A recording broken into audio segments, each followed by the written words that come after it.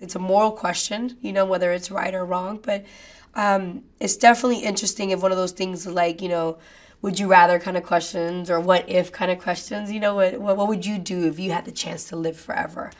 It was quite interesting, and I think that's one of the things that's really intriguing about this film.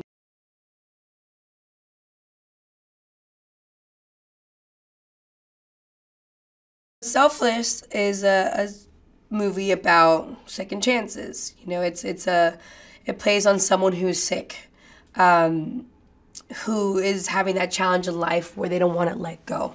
You know, they feel like I'm not done yet, that feeling that you have, and they seek out, you know, their other ways of kind of attaining that, which is when we are introduced to shedding and what shedding is. And shedding is basically you shed the body that you live in and you become a host of another.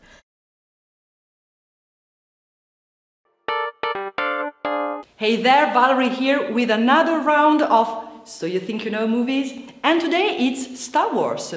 Did you know that early drafts of The Empire Strikes Back had Yoda named Buffy? Carrie Fisher never wore a bra when playing Princess Leia, as George Lucas said that there is no underwear in the world of Star Wars, and so no. And finally, Darth Vader's name was changed to Lord Fener in Italy because Vader in Italian sounds too similar to water, the word for toilet in Italian. Hit that subscribe button to stay updated on all the latest releases and movie news. Bye!